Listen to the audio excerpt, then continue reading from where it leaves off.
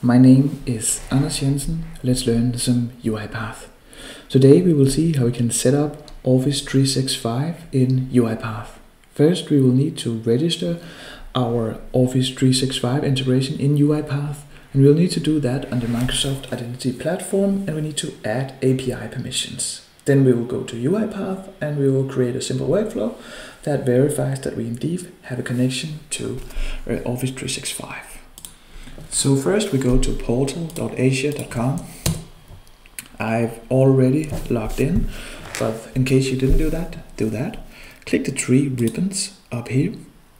Then we will choose Asia Active Directory, like this. And then you'll need to click App Registrations, like this. Click a new registration up here. And this one will be our UiPath Office 365, UiPath.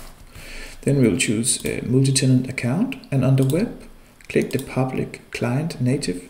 And then we will use this address here, found it on desktop app that calls Web APIs app registration.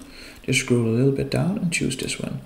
It even says that in the future, let me copy this, it says in the future they will use this, but I found some problems with this a lot, so just use this one for now.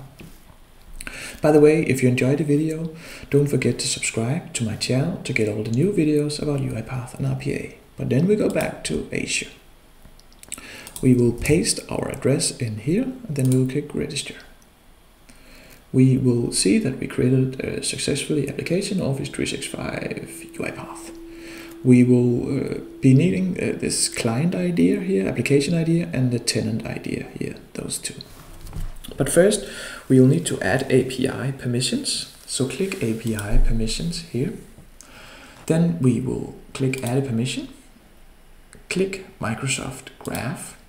Click Delegated Permissions, and now we can choose what permissions we want. We want to use the calendar, we want to use files, sites, and mails. So calendars, and we will use read and read write here. Then we will go to files, choose read, read all, read write, and read all. Then we will go to mail. Here, we will choose mail read write, mail read write shared, mail send shared. On the sides, we will have here, we will have the read all and read write all.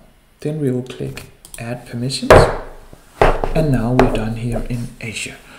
So we'll go to overview because we will be needing this application ID and the tenant ID. What we want to do is that we want to create a simple workflow in UiPath that will just create a worksheet here in our OneDrive. So go to UiPath. First, we will need to go to Manage Packages. Click All Packages, and then we will search for Microsoft Office 365 Activities. Click Install, and then click Save. Then click I accept. You will wait a few seconds while you hear me. By the way, if you enjoyed the video, please give it a thumbs up. That will really help me a lot. So while we wait, we will talk a bit more. No, we are done now. So first, we click the sequence. We will create some variables. First, we will have our application ID, so str application ID. And in the default value, we will choose from Asia, we will choose our application ID here.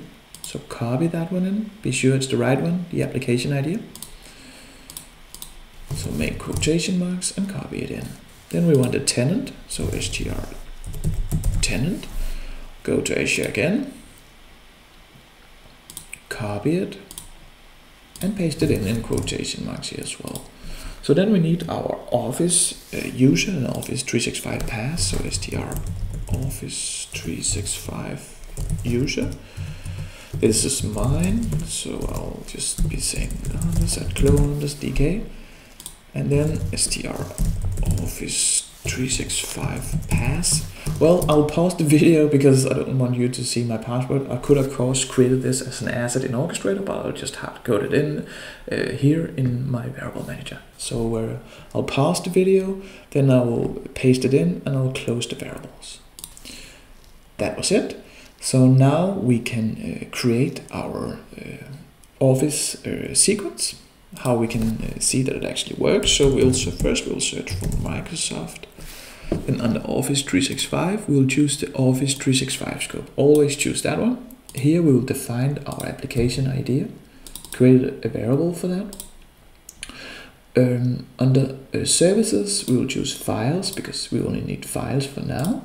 Then under tenant, we will say str tenant. We created that variable as well.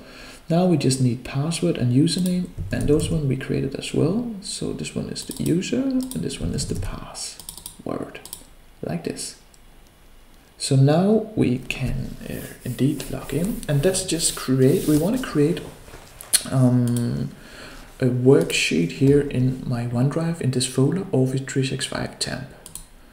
So what we need to do here is that we will need to under Office, under Excel, we'll just say create workbook here. But we'll need something here. We'll need a name and a parent. A parent, that's the drive item. So we need to find the drive item first, and we'll do that by going to Files, and then we'll say Find Files and Folders. So here we can make a query. We'll just search for Office 365 temp. You'll see this is the name, like this. So our query will be this.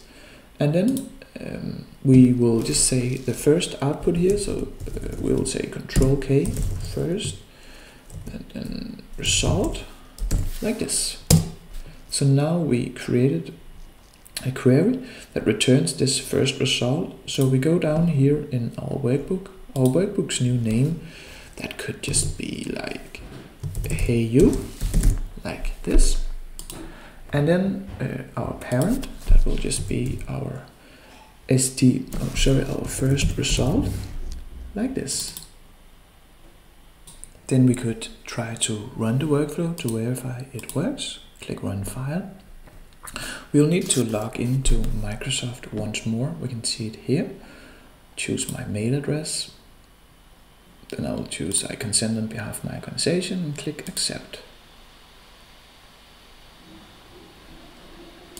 That's it. We could verify in my OneDrive that we actually created a worksheet called Hey You. That's how easy it was to set up Office 365 in UiPath.